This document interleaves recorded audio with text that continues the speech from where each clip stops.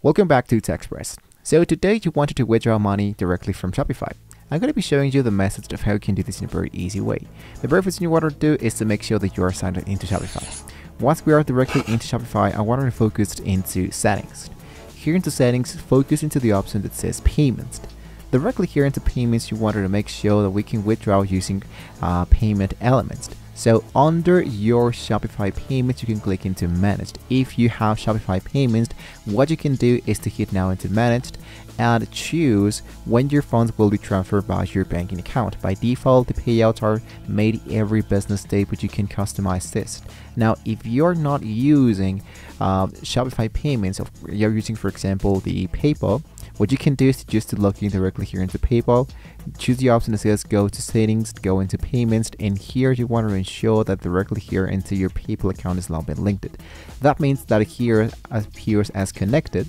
If I have an order here and somebody make this purchase, this money automatically is going to be sent directly here into PayPal, as well into all the payment provider that you choose. For example, if I go back into settings, I choose the option that says payments, and here I have the striped element. When somebody makes a purchase directly into my store, this money automatically goes directly into my Stripe account, less the 2% transaction fee. So you have to take that in mind when it comes to making payments directly into your account.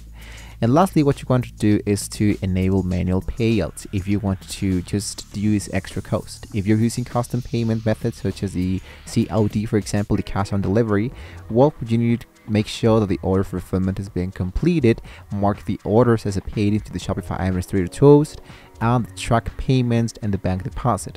All of this should be added here into the option that says manual payment method.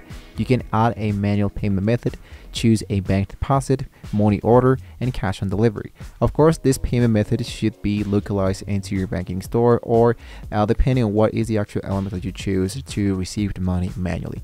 But this is like a very easy way of how you can receive the money directly here into Shopify. As you can see, Shopify does not retain your money unless you're using Shopify payments.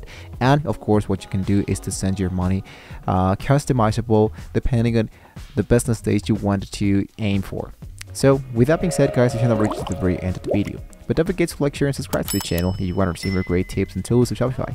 Thank you guys so much for watching this video. Hopefully we can all see you next time.